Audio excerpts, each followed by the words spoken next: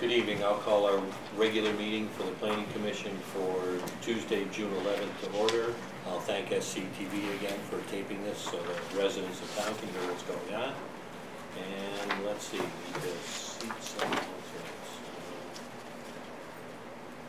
Here? Sure. Seat you.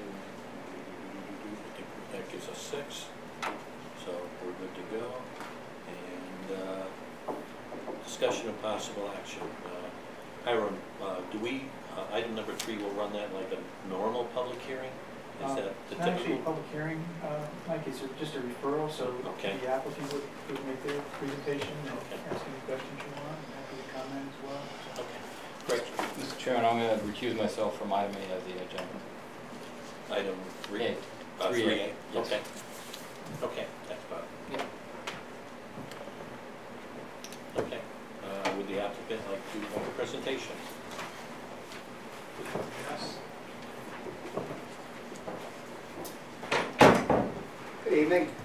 Chip Houlihan on behalf of the applicant, Mark Betkin. It's going to be on this side. This is a matter that's been before the other land use commissions, but not planning before. It is a continuation of a 15-month odyssey. The object has been to obtain a freestanding sign in front of 10 Mall Way.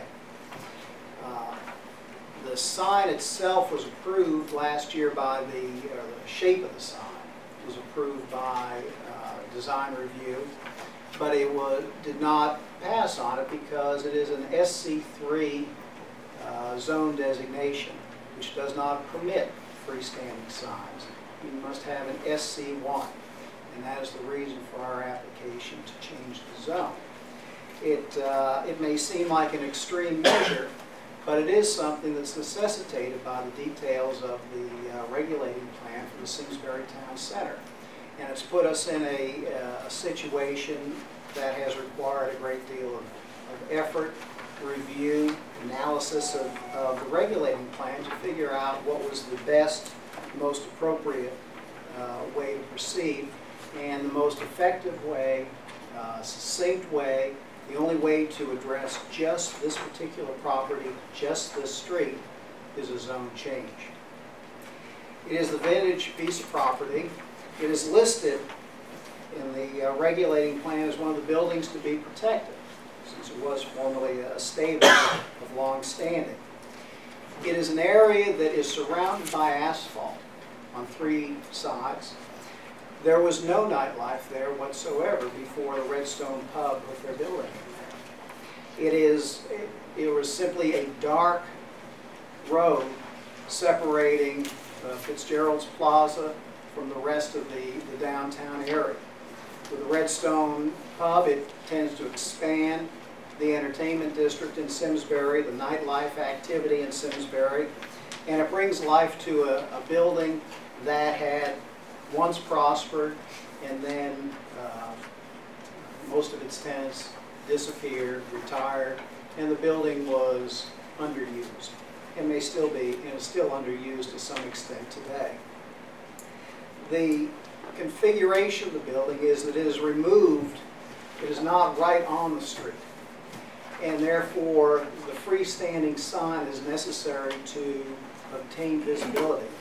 So you can see put the businesses there so that people can mark it in their mind when they travel during the day and think of it at night.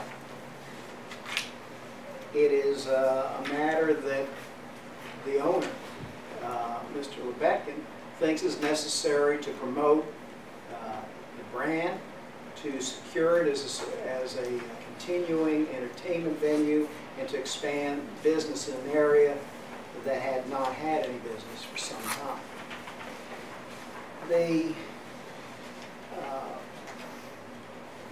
There have been meetings ad nauseum about this with Mr. Lebetkin, various town officials.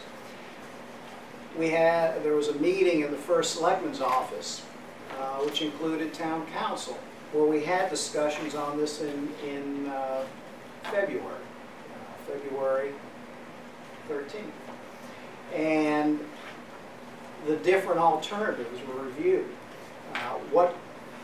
How can someone apply for a freestanding sign? One issue that had been raised at that time was a text amendment. The difficulty with a text amendment is that it requires changing it something, language in the regulating plan that would affect the whole town. We were just before the design review, and they said, well, you know, I think there are only 2 buildings to be protected in the town. But if you look at the regulating plan, there's a designation for buildings to be protected, and there are over 40 black items there, which would require then for a sign to be able to show what the signage potential would be in these various locations in order to get the text amendment. The simplicity of the zone change is simply we are talking about mall way only, we are talking about this lot only, and we're not trying to redesign all the town, which is an awful burden to place on someone who simply wants to advertise their business. The design review chose not to recommend it. They thought it was a drastic measure, and they didn't want to tinker with the code. They also suggested that the sign might be unnecessary, that perhaps social media should be the forum for advertising. I tend to think that that's not the, seems to go beyond when you're asking for a sign and say, well, you know, in Cambridge, Massachusetts, they can do it just by electronic means. Everybody, I guess, is on Facebook. The Redstone Pub is on Facebook. But having the physical presence in this area is of significance to us.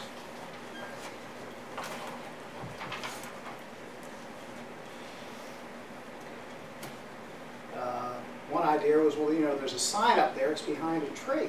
I said, well, there's only 1 tree in front of this building. They said, cut it down. Well, that isn't what you really want to do, and it's not that effective a sign because it's far back there.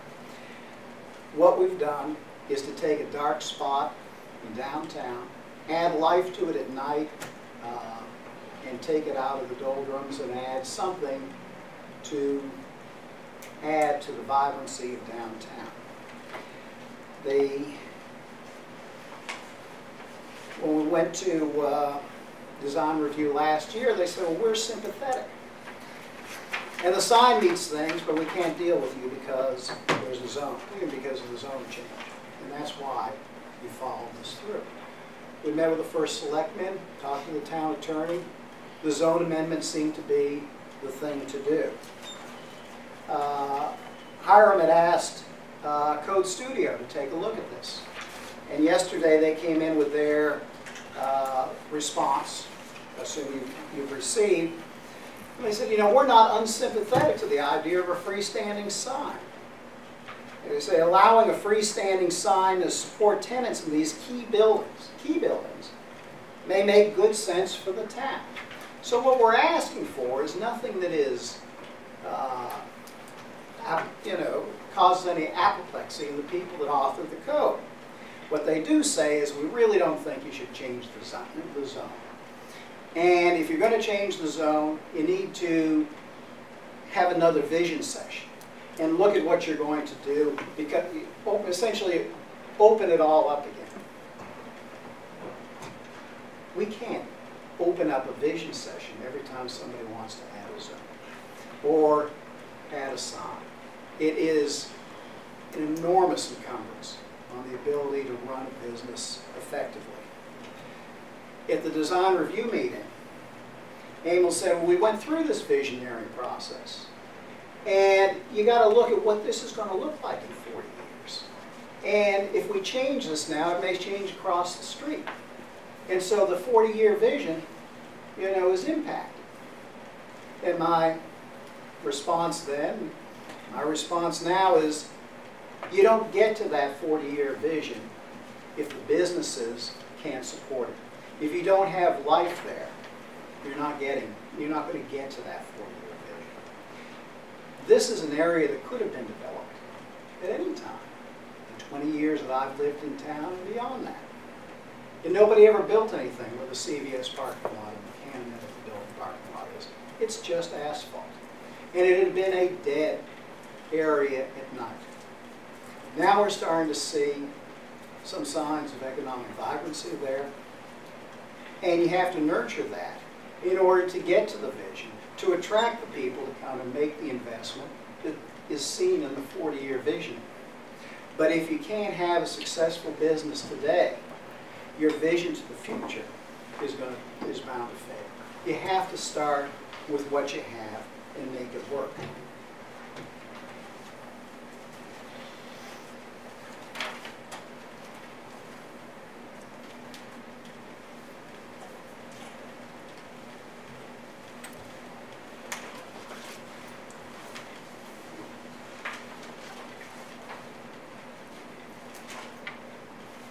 And one of the things that you get into is when you look at the other, you change, how do you deal with the zones and designing the zones?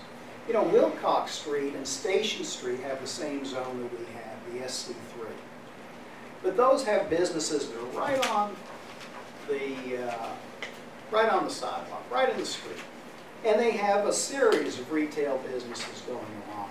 You don't want to have freestanding signs in the middle of that sidewalk. It's an entirely different circumstance, entirely different situation than you do on Mall Way, where you really have only one business there, where you have a sea of asphalt all around you, and you want that to develop and become a vibrant area. I've gone through the plan of development, and I have a series of policy considerations that I'd ask the board, the commission, to consider in supporting and giving a favorable referral to the zoning board on this. Starting on page 69 of the plan. You say that the challenge is to promote economic development in the center while preserving the look and feel that residents find to be charming.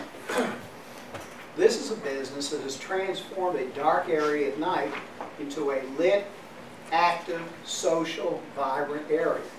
It brought occasional festivals like it did last weekend, on the weekend, making, enhancing recreation opportunities for people in town, tying into the Calhoun race so the people that were here got to stay and enjoy music and entertainment. It's taking something that was dead space and is transforming it into something that the plan envisions and wants. For design considerations, we asked whether landscaping, signs, and lighting support a uniform architectural theme and are compatible with their surroundings. This is an isolated piece of property. There's no compatibility to be tied in. And the design review board last summer said that the design satisfied the guidelines for community design. So that what we're ultimately trying to achieve is what is requested. And the policy 4 wants to talk about a more pedestrian-friendly environment. You do that by creating connector spaces. And this is as much a connection as you can get between the Fitzgerald Plaza and the Wilcox and Station Street areas. It's expanding a nighttime entertainment district. Desirable performance objectives. It says we should rely on design review to guide design in the center zone rather than a one-size-fits-all standard. Yet when we were before design review, they said, no, that the zoning is stuck the way it is, and we can't recommend a change. We have, as a town, boxed ourselves in and denied ourselves the flexibility to adjust circumstances because of the design review, because of the code that has been adopted. We knew when that code was being adopted that it was quite regulating in all of its details. And the saving beauty of it is that it had the alternative compliance section. so that if there was a problem for any particular piece of property, that you could go to alternative compliance and you could show how that fit the general theme, area, and intentions of the town center code. Unfortunately, in our instance, alternative compliance does not apply to signage. And so that's a route that's unavailable to us. The economic policies, economic development policies 1 and 6 speak pretty much to this. Objective B, ensure periodic review of economic opportunities and market conditions so that Simsbury can adapt to a changing economic conditions in the marketplace. This is what we have. We have a retailer in town in an isolated area that wants to be visible, to attract business. That is a circumstance that we should be able to adapt to. And unfortunately, we have to go to the extent of a zone change in order to get that opportunity. In policy 6, want to amend the zoning regulations in a manner that will responsibly foster a dynamic, prosperous business climate.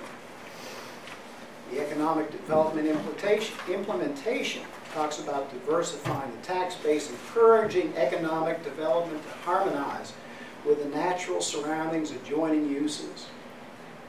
That's what we're trying to do, is we're trying to get this area. There isn't anything to harmonize. And if you go there at night, everything else is closed down. This is a beacon of business and development that we should encourage rather than discourage.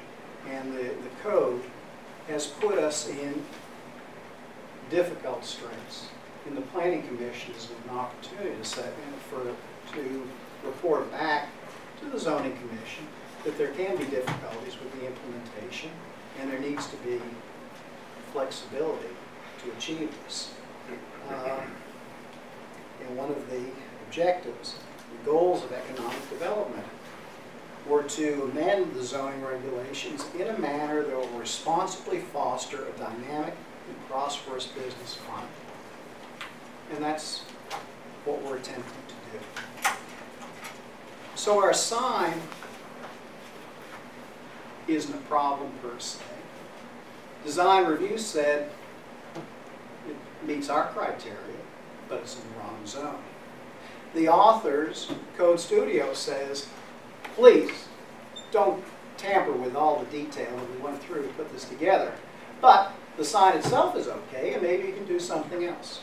Maybe you can come up with a text amendment, which is an issue that really hadn't been explored before. And so the reason we're here for supporting the zone change is because that was the most efficient available opportunity for us to try and change one lot, one street, and not undertake the burden of redesigning signage for the entire downtown area.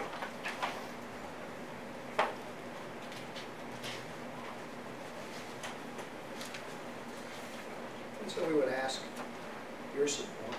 Mark, is there anything you want to add? No, you're doing great. Time will tell. Thank you. Thank you. There's some other people in the audience. Were you here to speak on this? Okay. Good one. You did not have that right. I have a question. May I ask a question? Yeah, to Chip? Sure. Or Mark? Do you have a proposed location for the sign? Yes. It is, you go into the U of the barn. Ah. Will this help if we Yeah, can maybe see just here? look. Oh. Hiram has a, Wow. Is the existing sign illegal to now? no. Grandfathered in the future. Non-conforming grandfather. Is that the way we put that? Yeah, there's one on Dave Richmond's building, So the- but then this, what this shows you is you see where Route 10 is, and this area, the building, as you see, is back far enough so that it is further back from the road than Dave Richmond's building. And I point that out because one suggestion is, well, why don't you just hang a sign on the side instead of going for a freestanding sign? The difficulty, and Mark can speak to it more, is that you're too far removed from the road. Because of the distance that you're back, it's hidden if it's up against it. He wants the sign out, closer to the road, so it has some visibility. The tree that hides the current sign is over on the right side of the building. You know, it's the only tree on Wilcox. Where's the tree on this? It's right, that's a little shrubbery right there. It's on the right side of the entry into the parking yard? Yes, and it's hiding the old sign that says the courtyard, which would come down to preserve space to put up the new sign. The sign would be on the left side as you go in, the non-tree side. Mark, do you have? And if that sign was attached to the building, it would be legal. The only difference is... Well, there are freestanding- two differences. One is you can attach a sign. Problem is, from Mark's perspective, is that it's removed back from the road. What about putting it on Richmond's building? The second aspect, the second aspect is your standalone sign can be 16 square feet. Your attached can be 10 square feet. Now, Emil said, you know, there's really not much difference in the size. But I said, but it's 60% larger to have a freestanding sign. And you have the more visibility as it's out there. Mark, you want? Would you like to come down here and then I can show everyone the pictures I've got? I'm doing this. So if you're standing up at Hop Meadow currently, this is Dave Richmond's sign. He has two of them, by the way, one on Hop Meadow and one here. And the proposal is, this bush is not here, we cleaned up all this and made it pretty, is there's the brick wall there, is to set that sign right where this patch is, where the brush is, so that you can see it from the road. Because if you hang it on the building, you can't even see the building because this sign's in the way. In front of this sign is the emergency fire landing from this Dave Richmond's second floor. So if it's hanging on the building, you can't see it until you're right on top of it. So you'll notice that here it says the courtyard building behind that tree in the wintertime. You can't even see it in the wintertime, let alone in the summer when it's full of leaf. It's the only tree right now, and it's beautiful, dogwood flowering. We don't want to cut it down. It's also a historic building, 1904. We don't want to change the building by driving things into it and making it ugly. So the idea is to put the sign literally right here, where it's visible from the road. And it would have 10 Mall Way, and it would have each of the tenants' signs on it, so that it would be visible. The Richmond sign is not unlike the Joe Pizza Frog Sakimura sign that Bruce has in front of Joe Pizza. Yes. And there's no, and that is, I assume the maximum size allowed Richmond sign?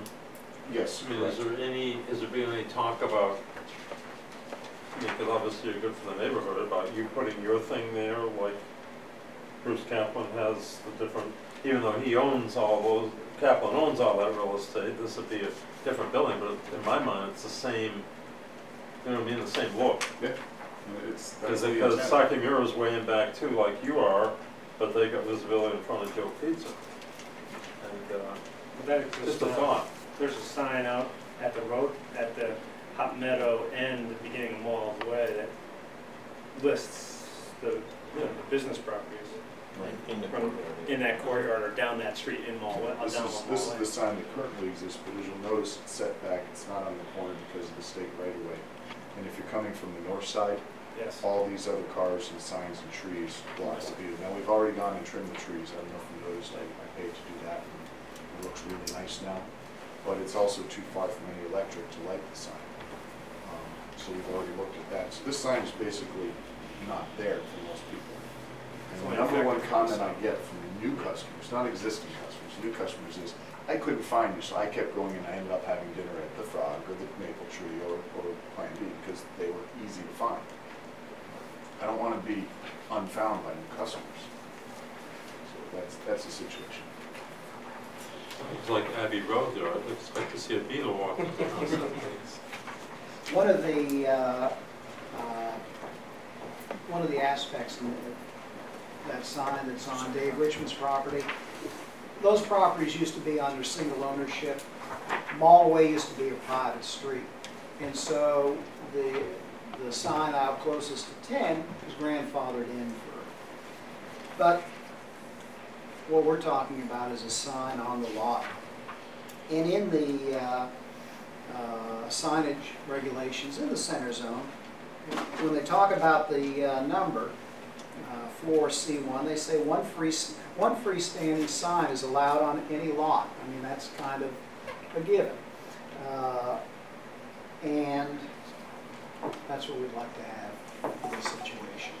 So, is a zone change a drastic thing to do? You know, it may look like the most drastic step to take, but I suggest that it's the most limited, focused approach we could take, because it only focuses on this lot and this street, and it doesn't put the burden on the applicant of looking at the other buildings that are designated as protected buildings in the center zone and trying to figure out how the signage would reflect with that. It would take a rewrite, I think. You know, there's a suggestion in the from Code Studio about how a text amendment could read, but it would still take a much broader analysis. And the zone change in this area that's isolated, otherwise neglected, covered in asphalt, and not having, you know, any other vibrancy on the street, it's the most targeted approach to this. Thank you. Thank you. Iris?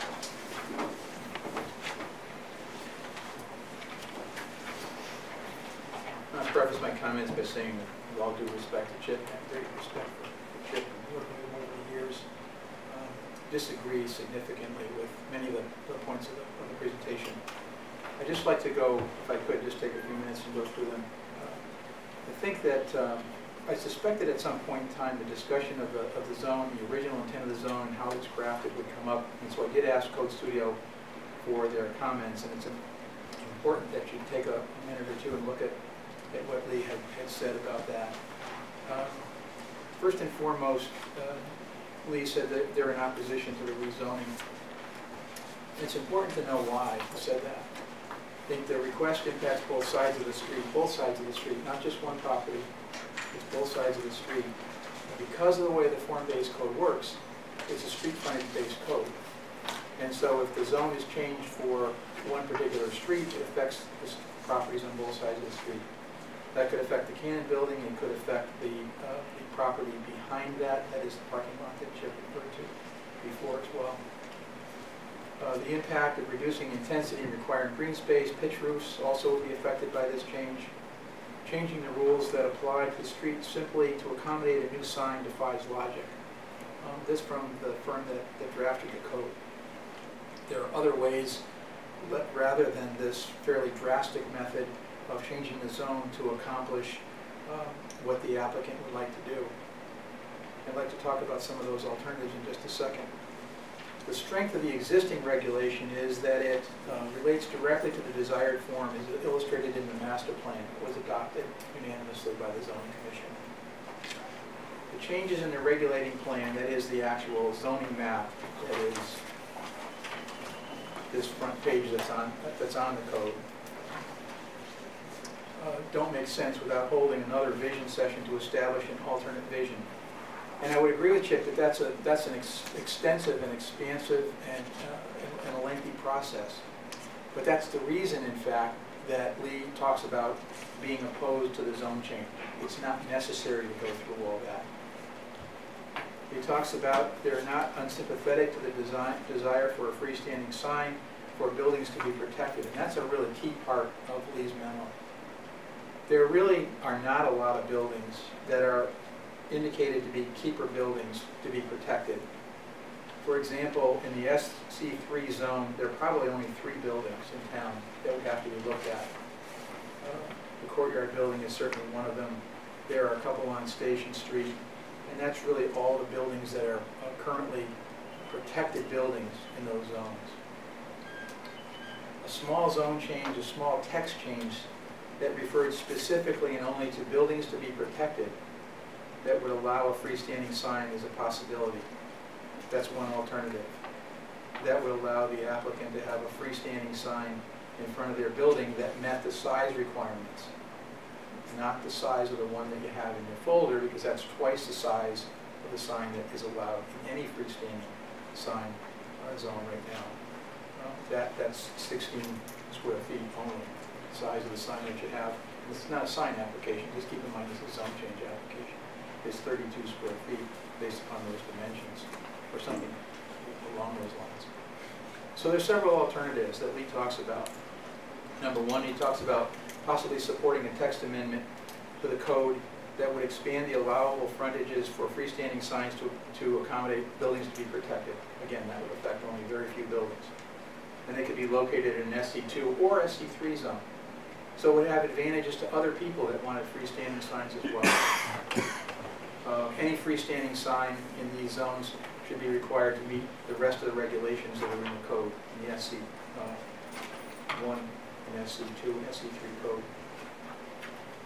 He also noted finally that the 10 square foot projecting sign is already allowed for each tenant space. And that could supplement the freestanding sign that might be allowed. So while I know that the applicant has said that you can't see a sign that's attached to the building, that's a projecting sign that's attached to the building, it was never the intent that you'd be able to look down the entire length of a street and see the sign of a building attached to that building and be able to identify it from Hot Meadow Street. They already have a sign in the corner, right, that indicates where the pub is, where some of the other businesses are, and has an arrow to it. If that sign's not necessary and it doesn't serve the purpose, then that could be removed, but that's not the proposal. The proposal is to leave that and add another freestanding sign. So at this point in time, what's going to happen is that the zoning commission will have several different options. One is to agree to no change whatsoever. And I think everyone's sympathetic to the fact that businesses need to succeed, but doing no change whatsoever would leave the situation as it currently is. Which does mean that the applicant has every opportunity to come in with an application for an attached sign, a nicely designed, historically designed, projecting sign from the side of the building. As you turn down Mall Way, it's easy to see there are relatively few buildings on the street where the projecting sign is nicely designed and externally lit, could identify the businesses in that building. The second thing that could happen is, as Lee Einsweiler had said in his recommendation, is that a small specific sign for keeper buildings that would apply to only 2 or 3 other buildings in the center of town. That text change that is for buildings to be protected could allow for freestanding signs. That might be another possibility too. So that's one other thing that could be done. So there are alternatives to this zone change, which in my opinion is a fairly drastic change to the code itself. That change has significant implications for a number of other areas in the center of town. It has implications for any of the other zones that are not SC1s. It has implications for other portions of Mall Way. It has implications for Station Street, for Drake Hill, for portions of Railroad Street, Phelps Lane, and several other of the new streets which are currently alleys, driveways, or private roads, as Mall Way originally was. So there are significant implications for changing the zone. There would not be significant major implications for using another method, either attaching the sign, nicely designed sign to the existing building, or to changing that small amount of text in the code. So there are alternatives that could be employed, and it's staff's opinion that is the way that this application should go. That's going to be our recommendation. Unless someone has a better idea in the meantime, we think that that's something that was brought up by Lee just a day or so ago, and we think that's a great idea. I'm happy to answer any other questions you may have.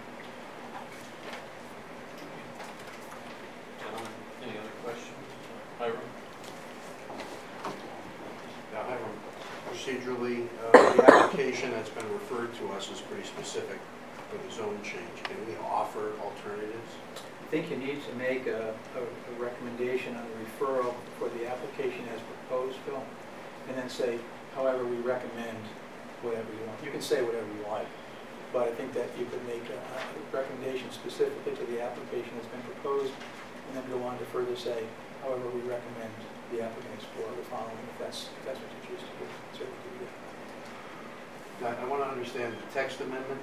This was an alternative that has not been explored. Correct. But Chip, you mentioned something, I'll call it a variance or some other. We had this meeting in the first selectman's office. Hiram, Tom Cook, Mary Glassman, Bobby DiCrescenzo was on the phone, and we talked about how to get from here to there. A variance requires a showing of prejudice that is difficult to materially demonstrate. The text amendment was discussed, and Hiram says it applies to a few buildings here and there, and that's what Engel said earlier today. But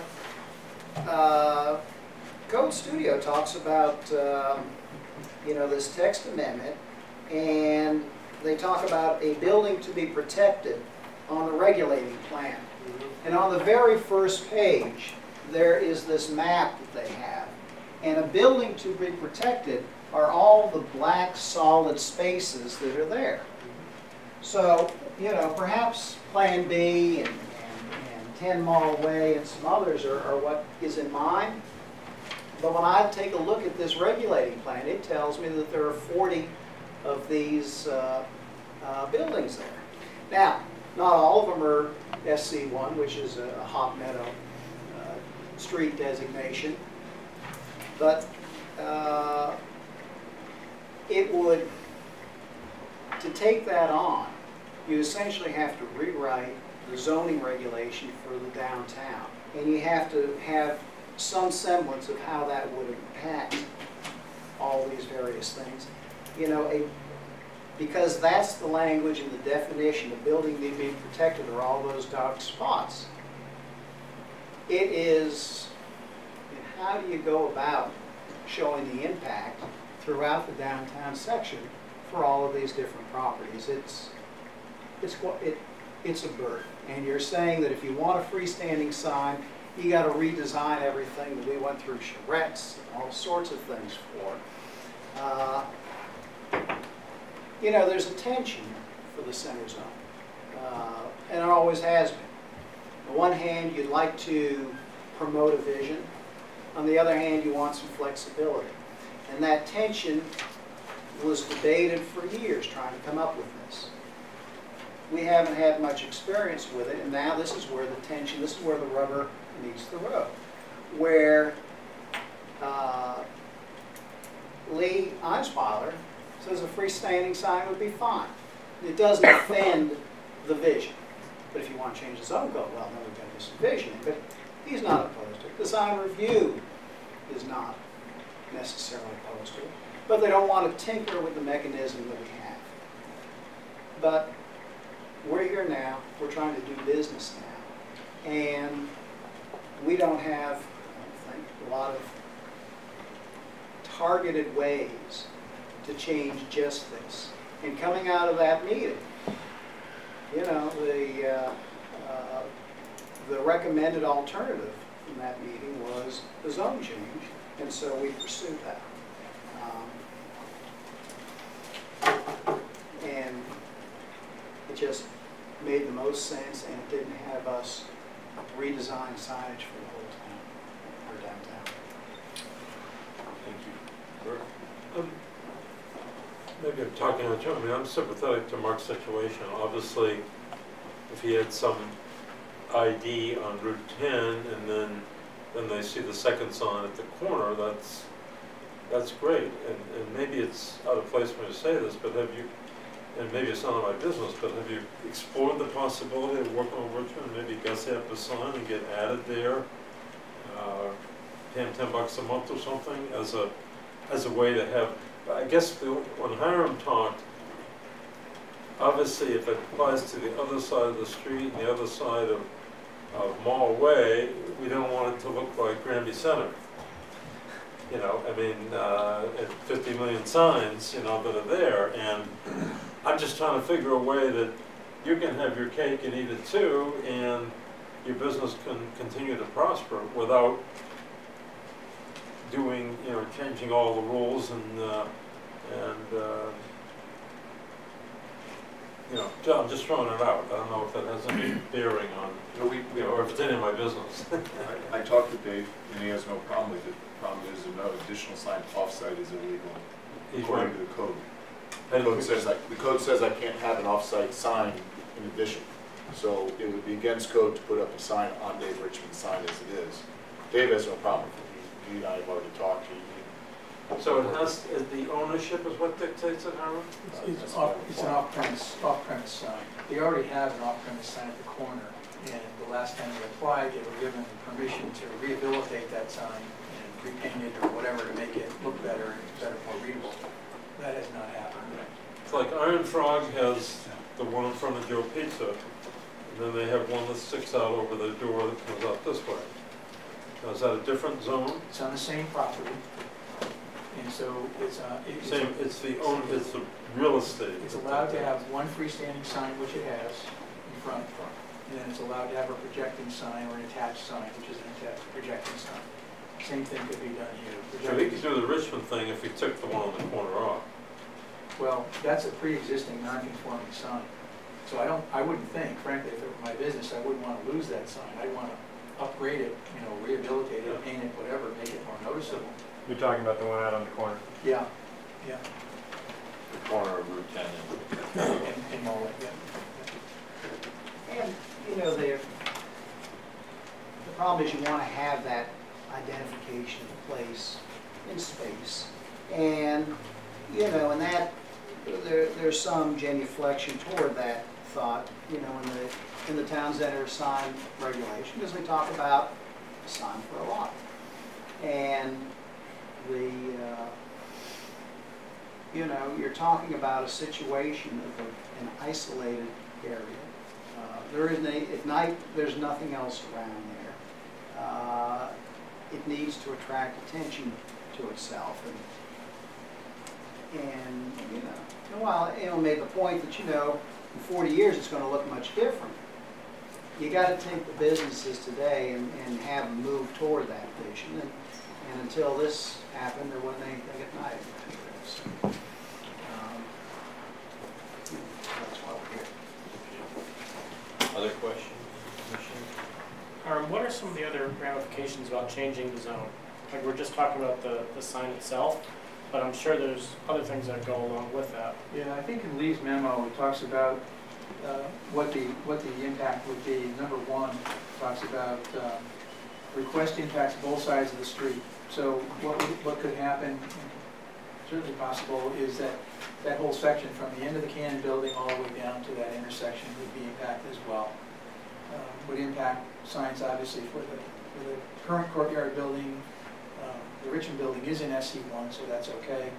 It talks about affecting intensity, required green spaces, the pitch of the roofs on the opposite side of Mallway. For example, take a look at what the pitch of the roofs would be required. They're different between SC3 and SC1. So that if someone were to come in, and this is really not far-fetched at all, because I've actually seen sketches already, for buildings on Mallway, further down Mallway behind the Cannon building, the look of that building would be significantly different if it were SC1 versus SC3. I think that's Lee's point in this number one here. And what he's saying is you don't need to do that. You don't need to do all that upset of the regulation in order to get them exactly where they want to be. It's a really minor tweak to the regulation. And I disagree with Chip in that I don't think you really do need to do an analysis of every single building. That analysis, for example, has not been done in this case. So if it's going to be necessary in that case, it should be done now as well. And I'm not suggesting that they need to do that. All I'm suggesting is that text tweak would be a lot easier for everybody to swallow, and that its implications and its impact later on would be far less. It basically also talks about the concept of changing all the rules that apply in that street simply to accommodate the new sign. He felt were overkill. He says defies logic, but just it's a bit overkill. So that's basically what he said in that.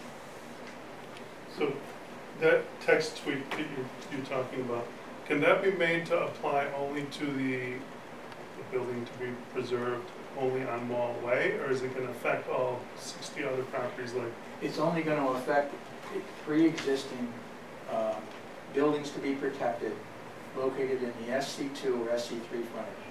And there are really only about 3 or 4 of them that are going to make any difference at all. And I think I mentioned those before.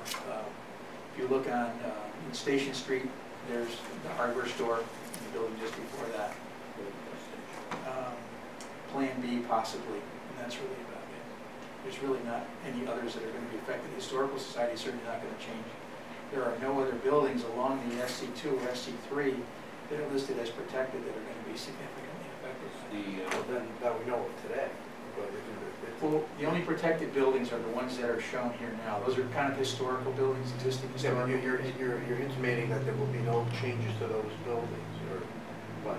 10 years from now, someone may decide to try to do something. Sure. They could come in and propose to change those buildings. Those are just indicated as keeper buildings, and that the level of scrutiny when people do propose changes should be higher than if they're just buildings that are not proposed to be kept. Right? It's like historic buildings. People could come in and propose to demolish those. And frankly, if they own them, they have the right to demolish them.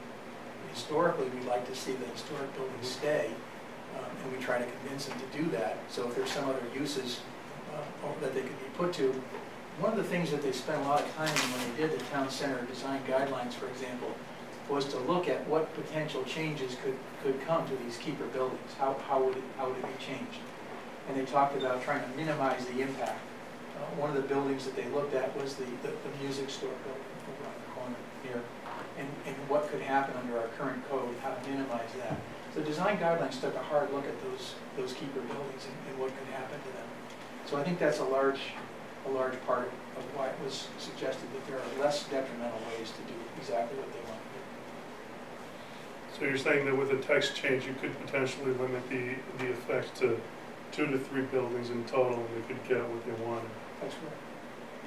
Chip, can you address that? Well,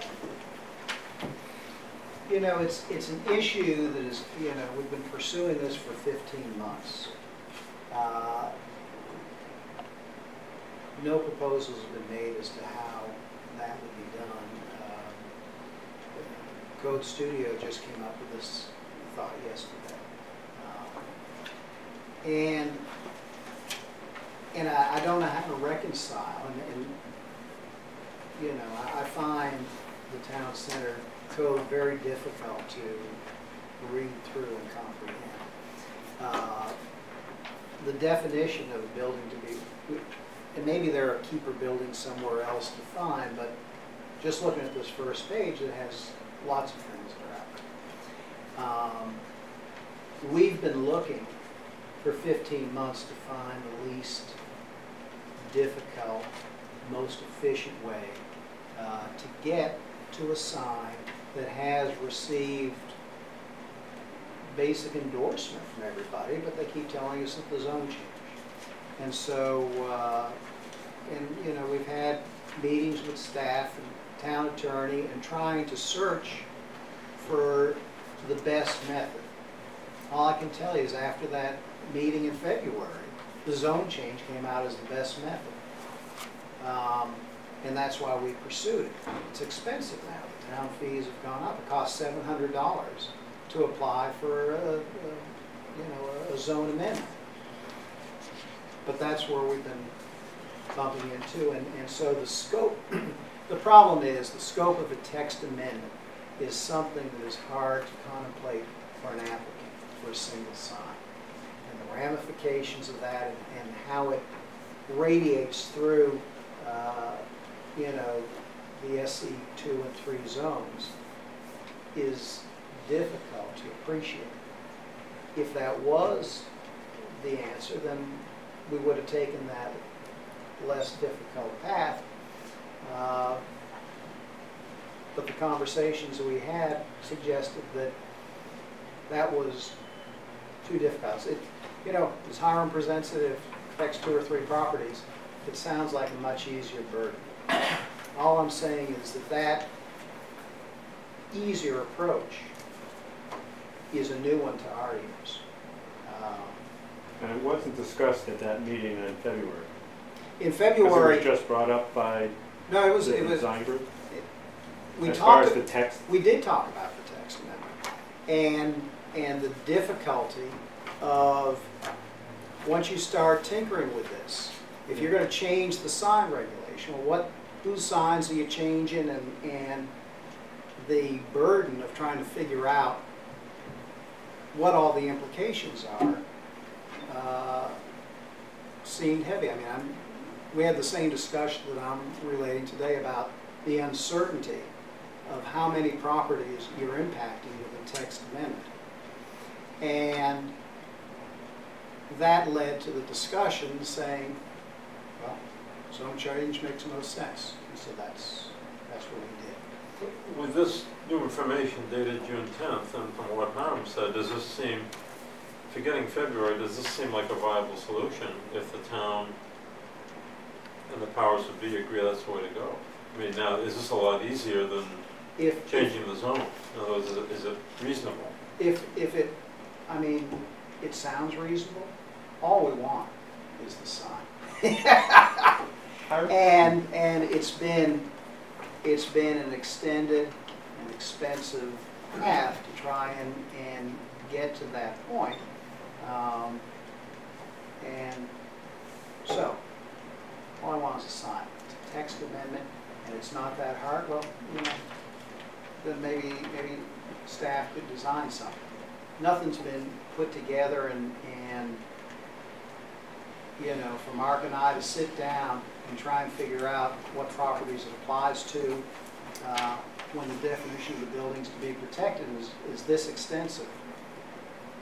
You know, you're at a loss as a private citizen coming in and wanting to change, just to put a sign in front of your store. Hiram, is the possibility of a variance not a possibility here? No, the chip use a different term, but actually in the variance world, you need to prove that you have a hardship. Wouldn't this building be possibly considered as a hardship type of building because it's the only one that is in the shape that it has, and it's kind of like hidden within the building because of its U shape, versus all the other buildings have, you know, a store frontage or a street frontage, and this one doesn't. Yeah, I think that my recommendation would be that the ZBA has a high bar with regard to variances, and some of you may know, but I think that they look at each situation individually, no question about that.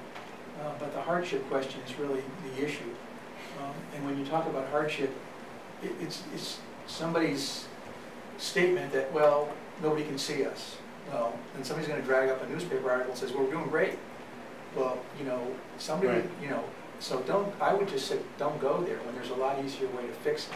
Well, I'm exactly just seeing it as an alternative to kind of expedite this issue along, because, you know, you're always going to come up against issues like this with a big plan like this to accommodate needs. I think Lee's memo really is pretty concise, suggests a way to get there.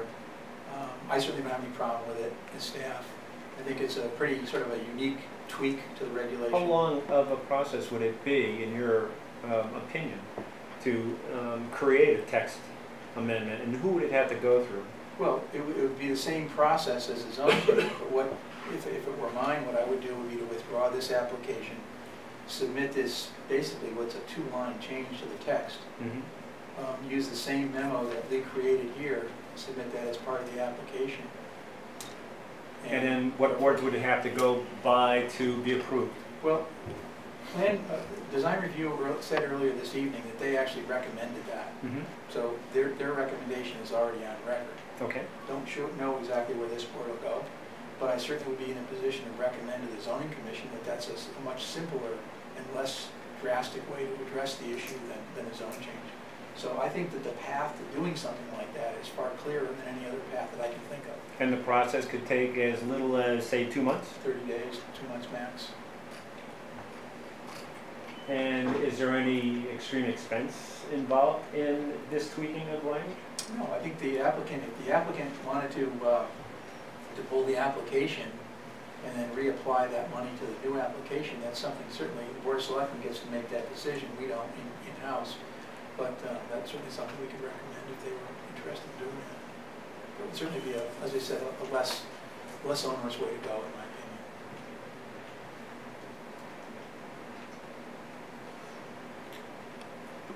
Gentlemen, other question?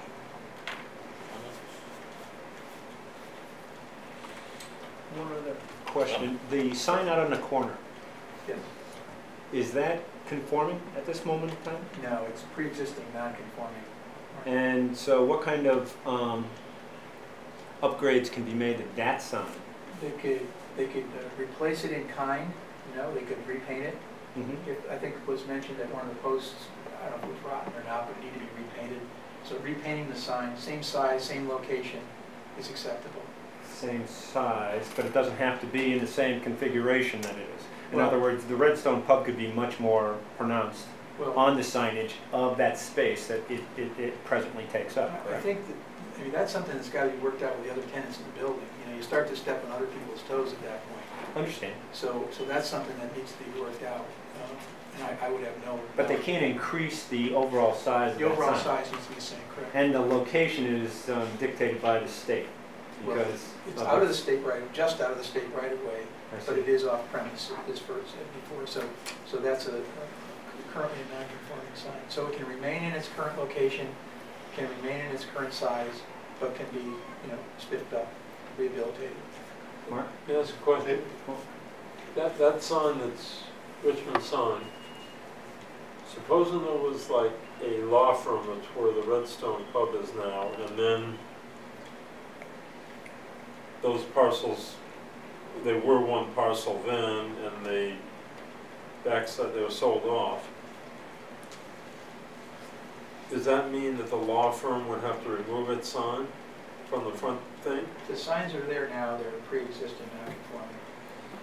I'm just trying to think if law firm leaves and Redstone comes in, do they have the right for that space? You know what I mean? Or that space can be Again, used I'm any not a way we lawyer. want. Because the ultimate goal is to draw people off of Hot Meadow. People to find us, yes. Correct, and so Legally. that's where, like all the signs that are out on Hot Meadow, they are directing for the inner space, exactly there. And so we have a visual problem too, right? Where we have trees that are blocking that visual right away, that sight line coming from the north of Hot Meadow, because coming from the south, you're visible. What you're thinking through, Mhm. you're going through the same mental work I did 15 months ago. Right. We already have approval from design review to upgrade that sign with a much larger Redstone Pub portion, Mhm. much smaller top pieces. Nobody really knows that it's a courtyard building anymore. It's Right. just 10 all way.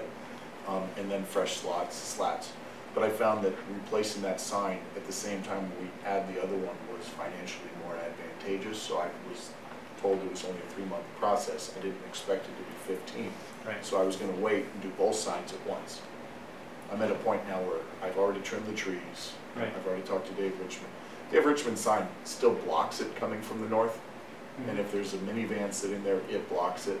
Mm-hmm. But it's a whole lot better than it was with the trees trimmed. And if we paint it white and clean it up, it will definitely improve, but it still won't solve the problem of saying this building is 10 Mall Way, and this is where the Redstone Pub is. Well, The sign says it's down that way, but when you drive by the road, it's like, it looks like it's dark and I'm looking for alternatives for you, and I'm not I know, not I hear you. suggesting that a sign right out in front of your building wouldn't enhance your problem here.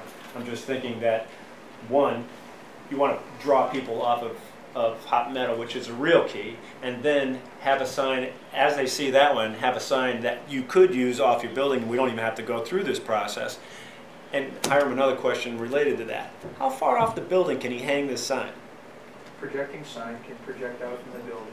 It has to be attached to the building. If it's attached to the building, but I mean, there are attachments and there are attachments. Well, there are basically couple of things that would go to that. One is the size of the sign, and Mhm. obviously how it's suspended from that. Well, an rack. Old English pub would have an Old English pub type sign. It wouldn't be, you I know. think as long as it doesn't make it look ridiculous, I think that design review has suggested earlier this evening that would probably be a fine way to go. And it could be lit.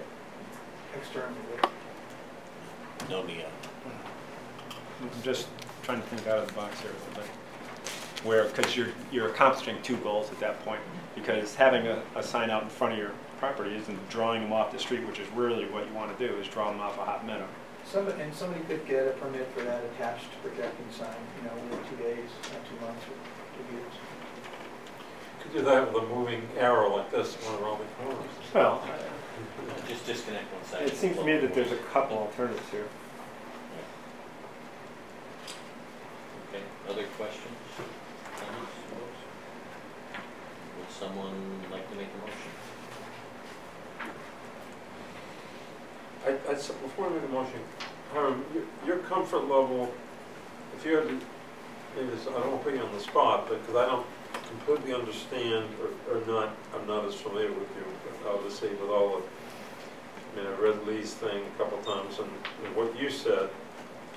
So what are you comfortable with?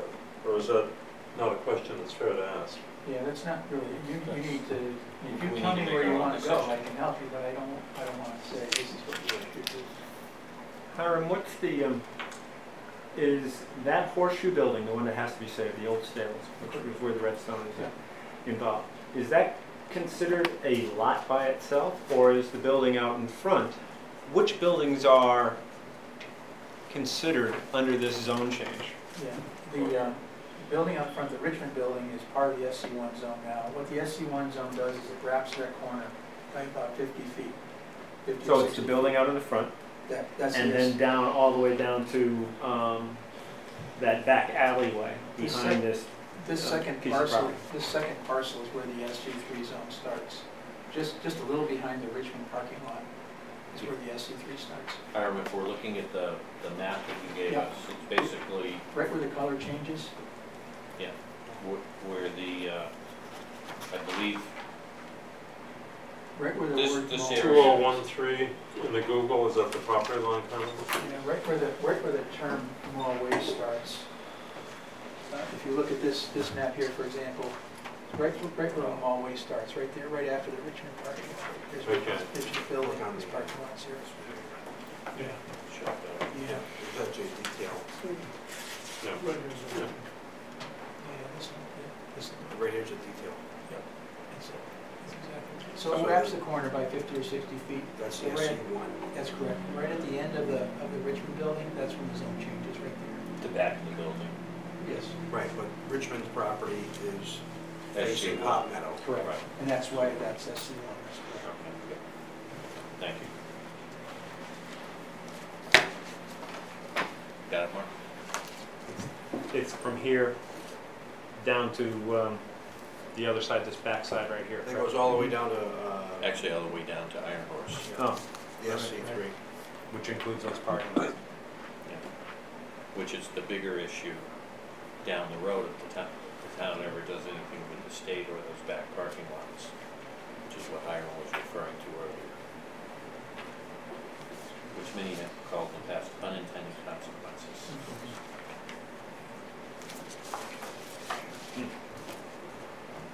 One more question. How, if a TAD sign was on the closest to Hot Meadow end of the building where the Redstone pub is, sticking out, how many square feet could that be? Do we know that answer to that? 16? 10 square feet. 16 square feet? 10. Hanging is 10 square feet.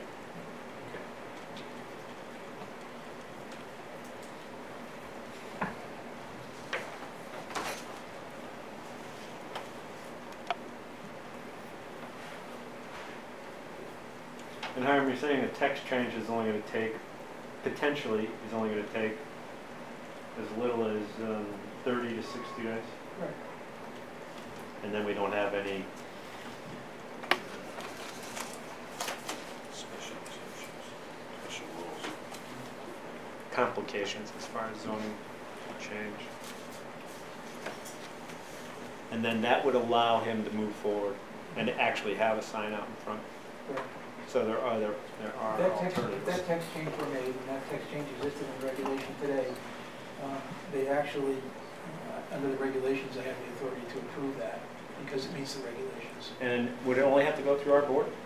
You actually When? wouldn't have It doesn't to, have to go to. with the text change, it's administrative, Correct. so Hiram's office can't approve that other than notifying us, correct? Correct.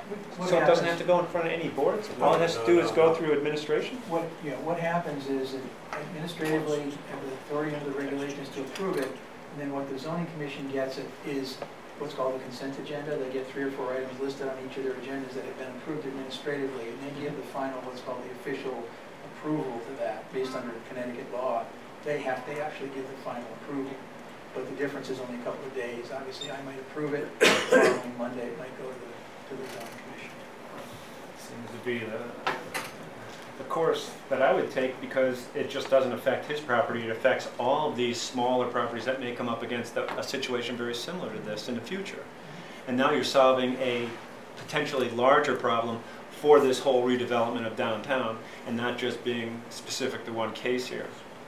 Although Lee doesn't say in his memo, I think it would be fair to say that if they had thought about this exact situation when they were creating the code, You would have two incorporated. additional lines in the code could have taken care of this Right. to begin No, with. there's no way you can It's hard. possibly understand all the possibilities that are going to come before us. Okay, gentlemen, still looking for a motion. And the only options we have are to a positive referral or a negative referral on this And some request. potential suggestions. Or we can kind of suggest to the gentleman that we withdraw this application, which was suggested, and go for the text change. I'm uncomfortable with this commission suggesting to an applicant that they withdraw their application. I think, and Hiram, please correct me, but we have an item in front of us, there's a referral, we should act on that. Positive or negative suggestions if so decided. Right, in that act, whatever. Are there any negative ramifications for us, say, denying the request, and then there's that issue of a text change? I mean, once again, it's all procedural, and I don't want to create more roadblocks in the future. No, I think what Mike's suggestion was that you make whatever referral you choose to make. Is, for example, if the recommendation is for denial, however, you suggest the following, That text change would be Just more text appropriate. change is the positive side of it. Correct. I think we want to be careful to get an applicant to take an action. We need to act on what's in front of us. And then I think having the ability for this commission to make recommendations as a part of that up or down vote, I think is a very positive thing. And I'd have to think that zoning would take that into serious consideration.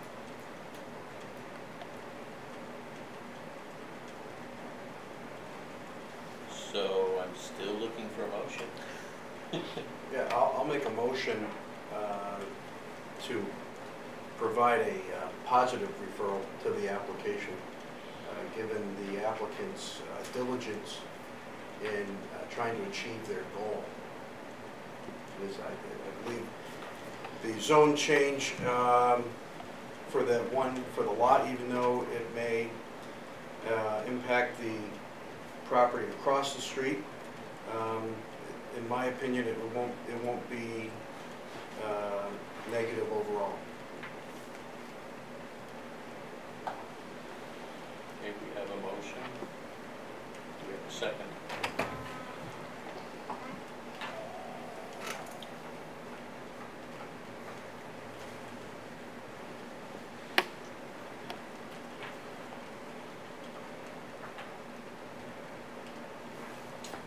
Is anyone willing to second that?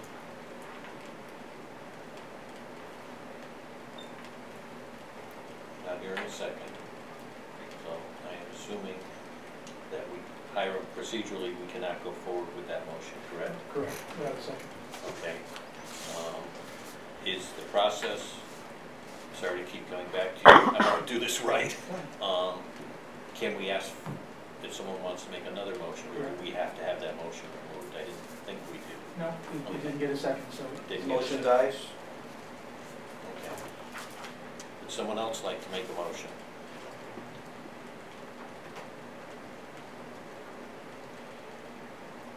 I guess I'd like to make a motion that says that we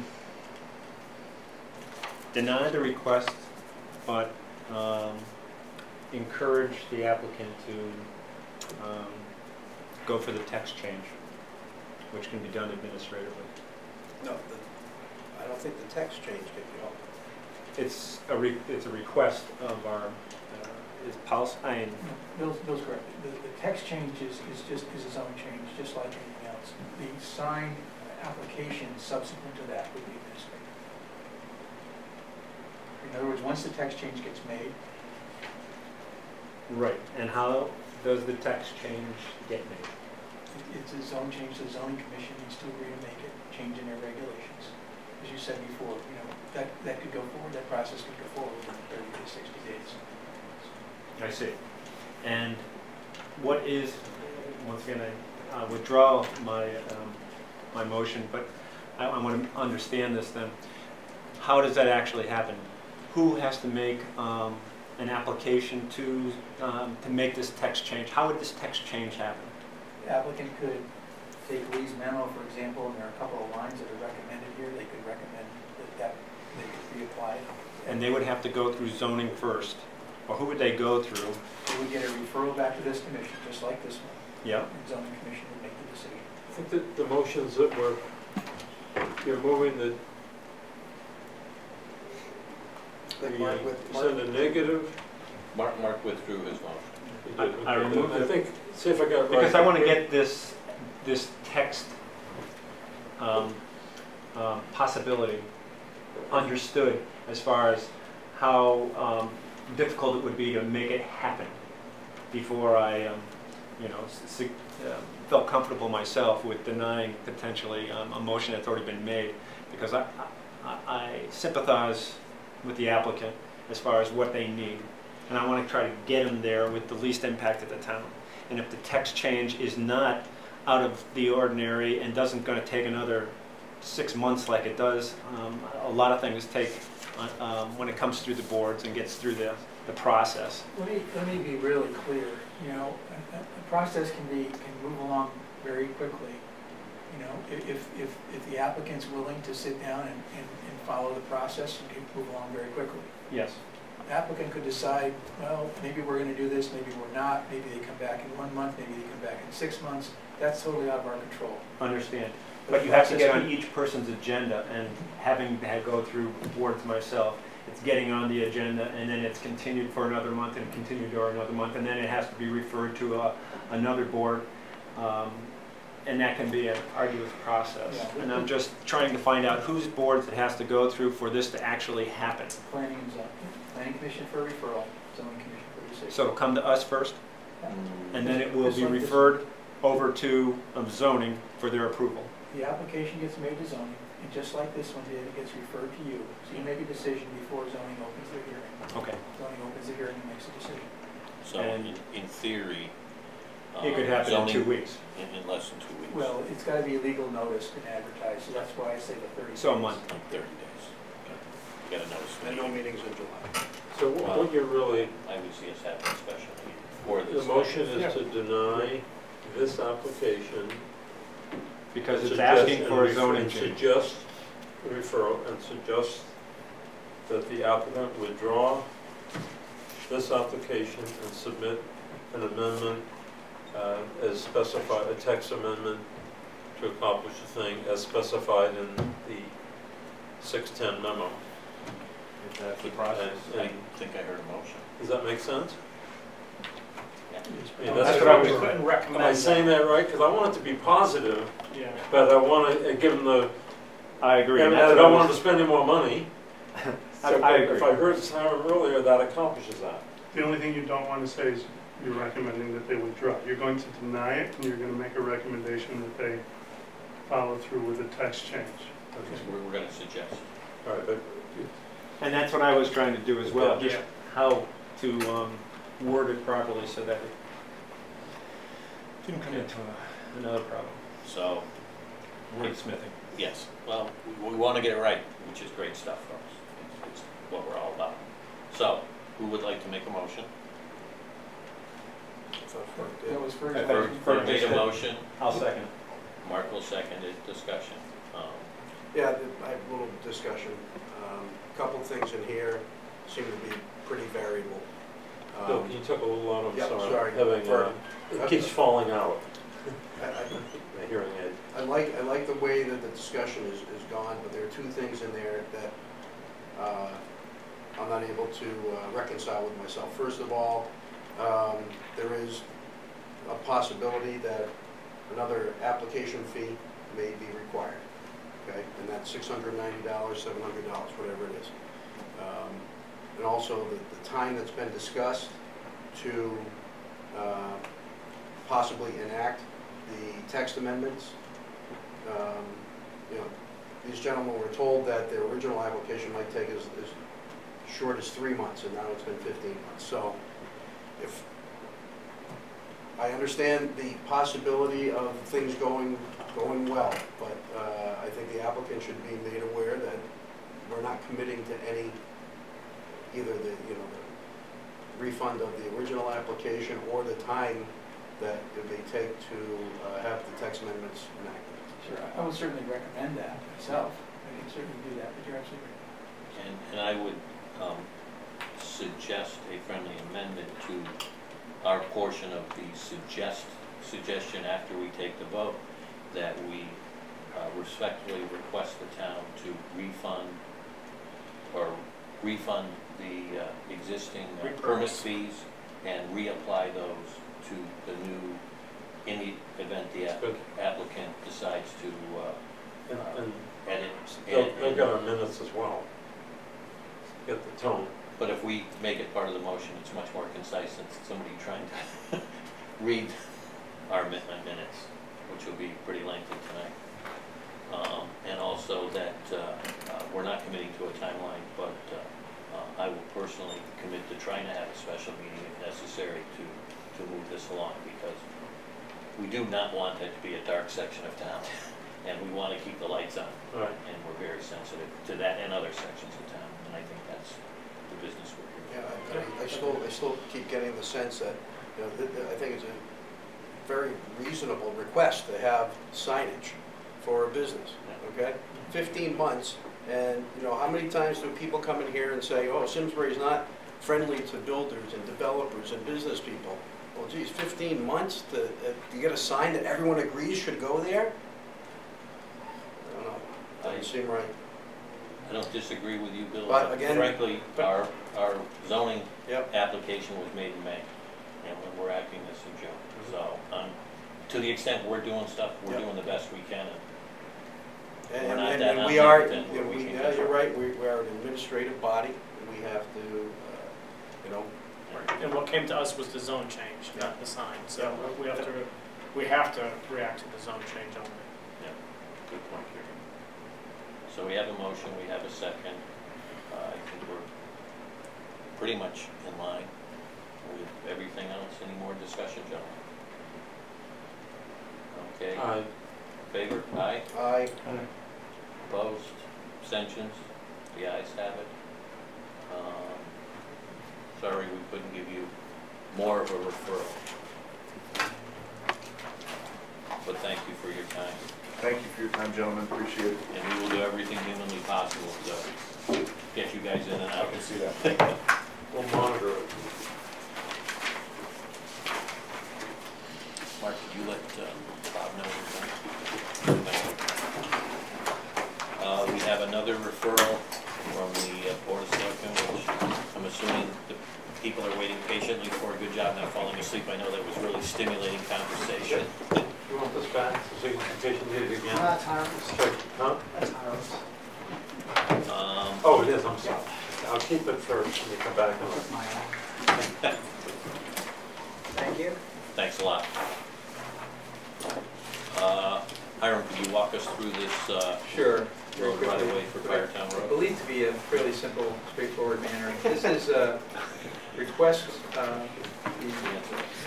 town engineer, actually from the administrative services, requested residual right-of-way in front of number 8 Firetown Road. There was some surplus land that was actually declared surplus when the road was realigned. I believe you all have a copy of the map that was provided that shows the surplus road. Rich Sawitsky looked at this, did a couple of calculations.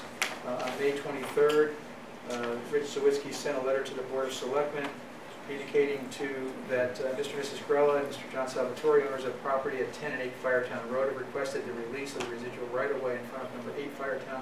And then Rich did a calculation showing the land to be released to house number 8 as 0.059 acres. Land released on the opposite side of the road, released to the town as 0.016 acres.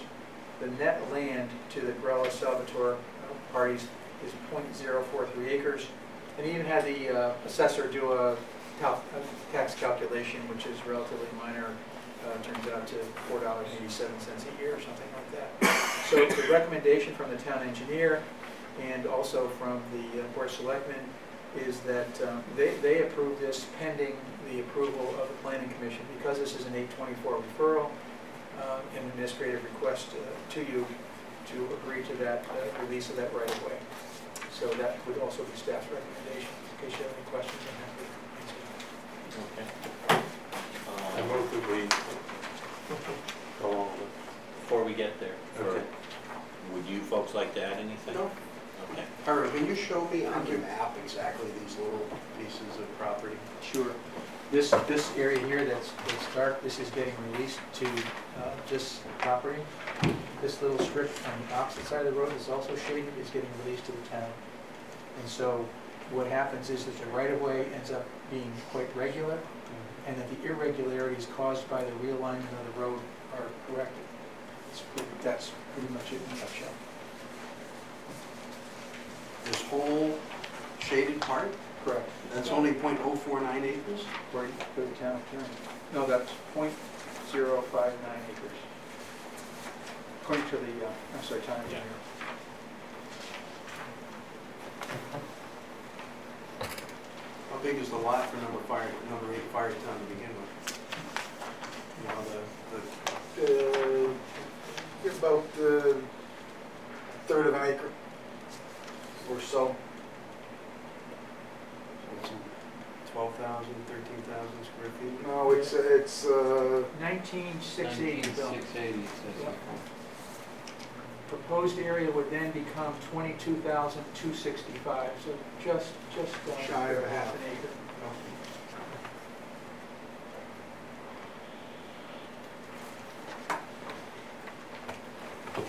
Pretty straightforward. No Right adverse- now it complicates the homeowner's position, right, with that having this It does. house This would- property right there. This would allow the setbacks to become more conforming. It would allow a uniform curvature of the road, remove some questions about easements and access way to the house in the rear and so But on. the road's not going to be changed again. No. This has already been done. This really fixing the work that happened 5-6 years ago? Maybe 10 years ago? 1980s. Yeah, 1980s. We I'll never just- worried about it because both properties were owned by the same family. Now that my parents are deceased, the house has to be sold, so now we Yeah, need right. to This- worry this- to fix it to, Someone looking to buy this property may say, boy, I don't like yes. Right. this arrangement. There's a moat in front of my house. So number 8, that's the house that's on the market now, right? Or- Yes. Yes, the stone house, the old stone So house. the stone house. Okay, any more questions for Hiram? Ferg, you were about to speak?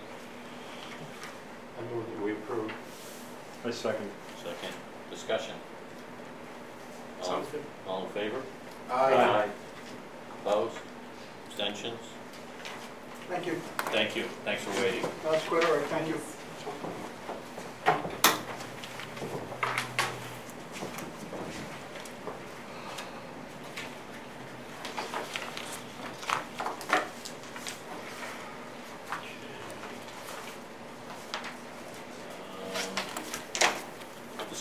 items. Village District and Weetop? Yeah, just very quickly, the next meeting on the Village District study in the Weetog area will be at June 19th in the program room of the library. We'd like, the consultant will be back with some of the suggestions that they heard at the first Village District meeting that we had an email. A lot of the business people and residents in that area participated. We'd like as many people from the public to come and offer their comments about this area as well. There'll be maps that people can mark up, some suggestions about what the consultants come up with so far, whether those are good ideas or bad ideas. We'd like to hear as much positive or negative comment from the public as possible with regard to the village district regulation. This ultimately will become a zoning regulation that will go to the zoning commission for possible adoption. As part of that process, it'll get referred to the planning commission. In this case, also probably because it's a design district, will get referred to the design review board as well for their comments prior to the zoning commission acting. This needs to be finished up before, well, it was supposed to be finished up by the end of June. We'll probably go slightly into July just because of the time frame, but very, very shortly thereafter it should be finished up. Probably bring it to the zoning commission for their adoption right after their August break, something like that. So that's where that one is. We hope to see as many people come, as many land use board commission members come to the June 19th meeting as possible. If that's something that you can make, we'd love to see you there. Friday the 19th? June 19th. June 19th. I think that's a Thursday. At the library? Program room from the library. Program room in the library. I believe that's a Thursday, I think. 19th of Pretty sure it's not Friday. June? June. Wednesday. It's a Wednesday. Okay.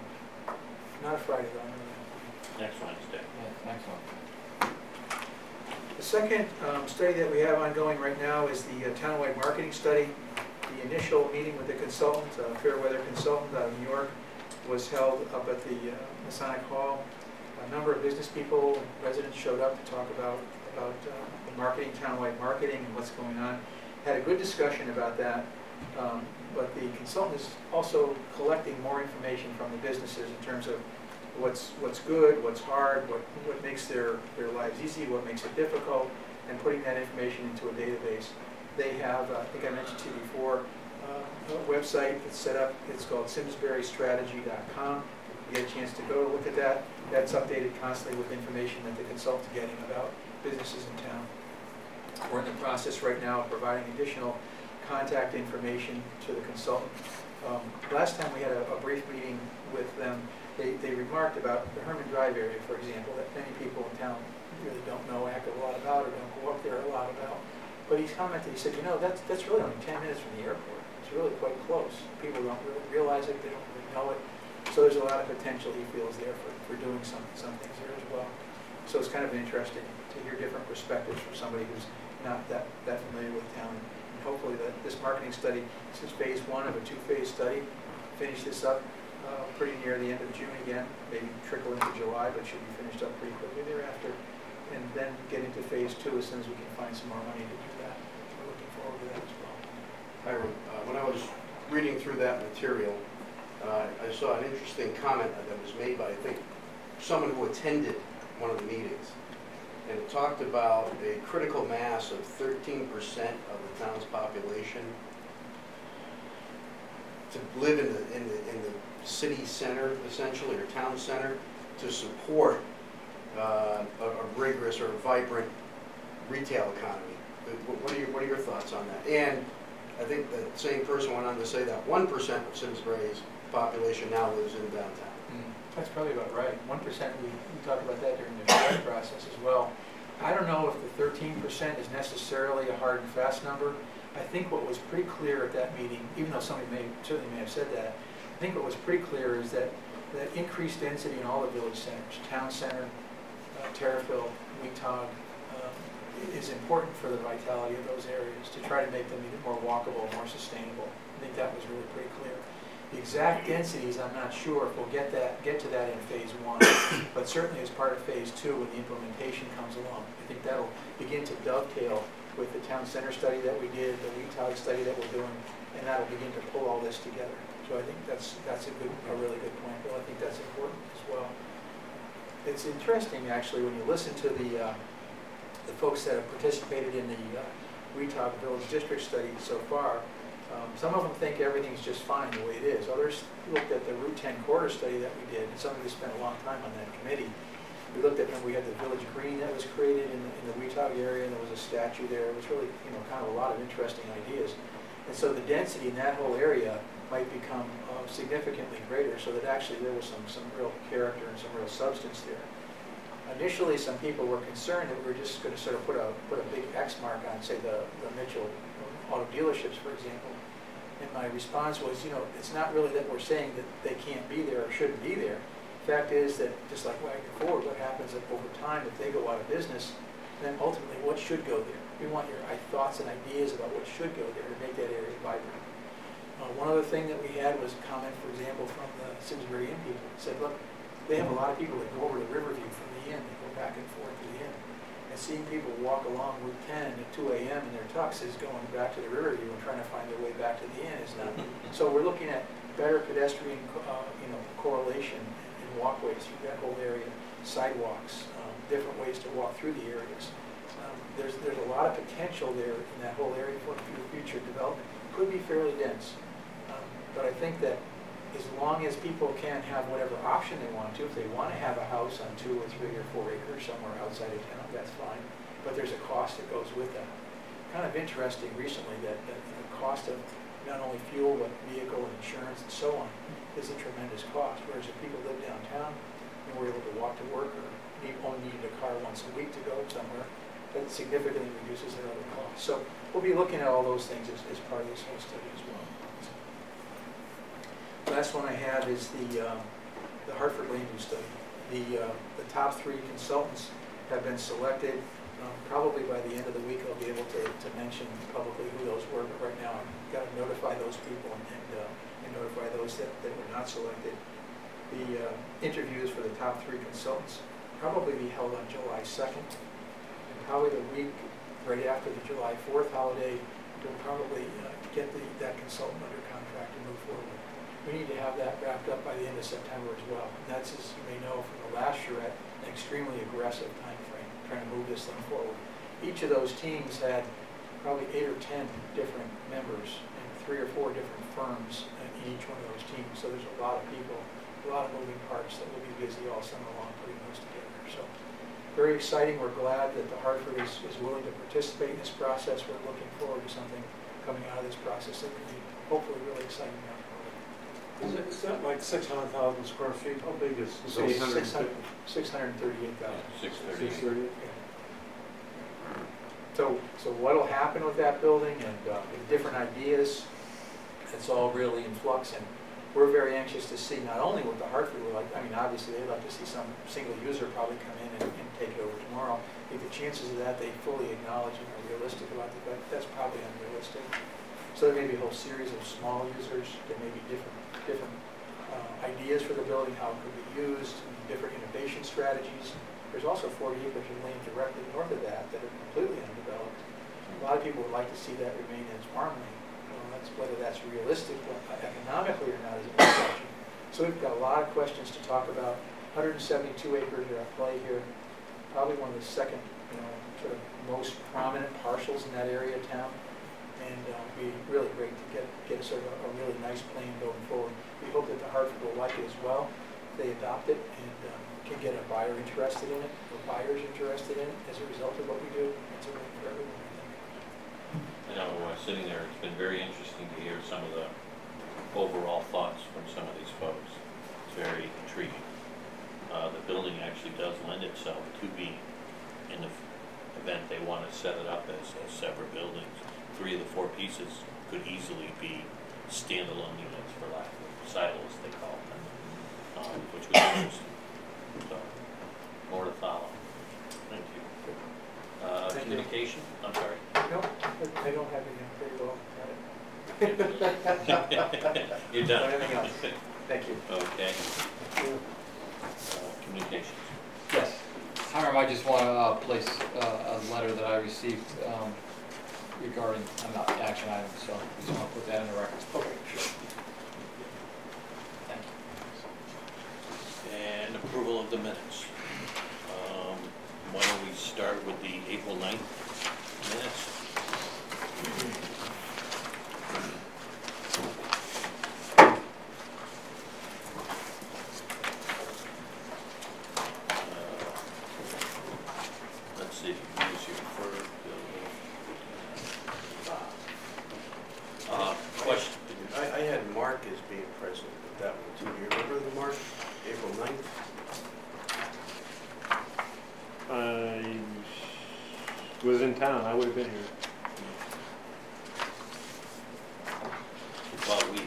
discuss here.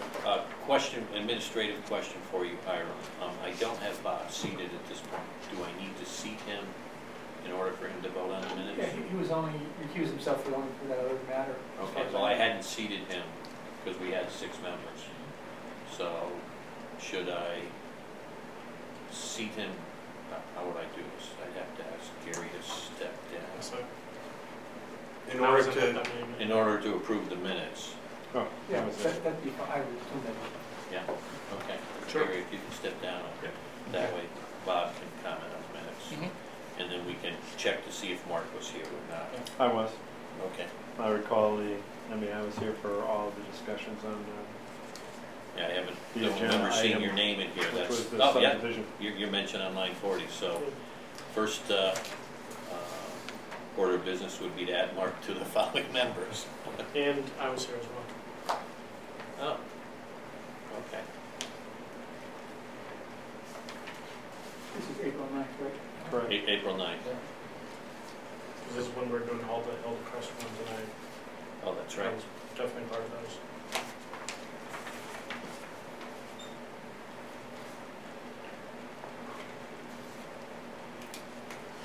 Okay. Well, changes to page 1.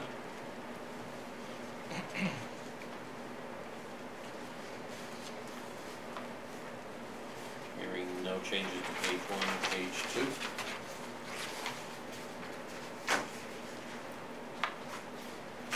Hearing none, page 3. Hearing none, the only change would be to add Mark Drake and Gary to be in attendance. All in favor, or can I have a motion to approve the minutes for April 9th? so moved. Bill, and a second? Second. Okay. Thank you, Bob. We have a motion, we have a second. All in favor of approving the minutes from April 9th? Aye. Opposed, abstentions? Okay, April 9th is done. On to May 28th. Minutes for May 28th. And let's see.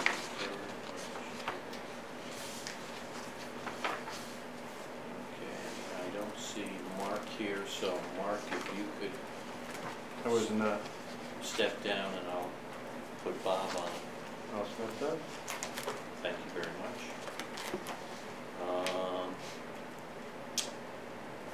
Any changes to page 1?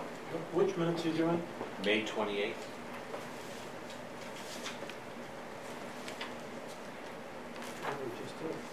Ninth. April. 4-9. Yeah, we did the 9th first. April 9th. 28th.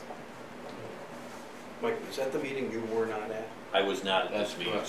so actually, Tina ran them out. Tina ran the meeting, so, Mark wasn't here, so. Wait, on the 28th. 28th, yeah. Mike wasn't here, I was not here. so you didn't I actually was see here, because so Tina was line here. 18 we I did. was here. You were here, okay. Then what I will do is, I apologize. Mark, why don't you stay seated, and Bob, you can sit in for me. Okay.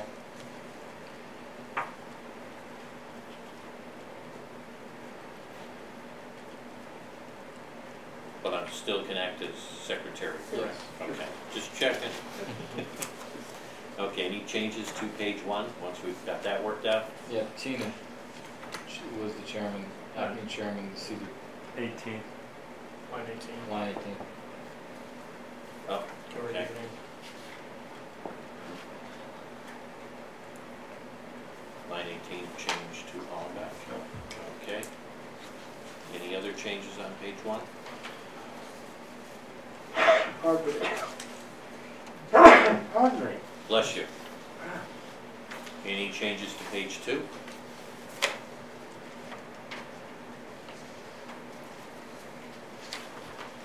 Hearing none. Any changes on page 3? Okay, so we have one change on page 1.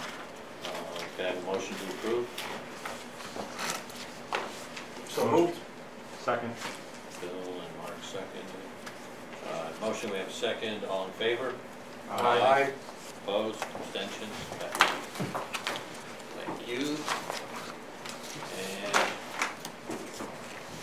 I move to adjourn. Second.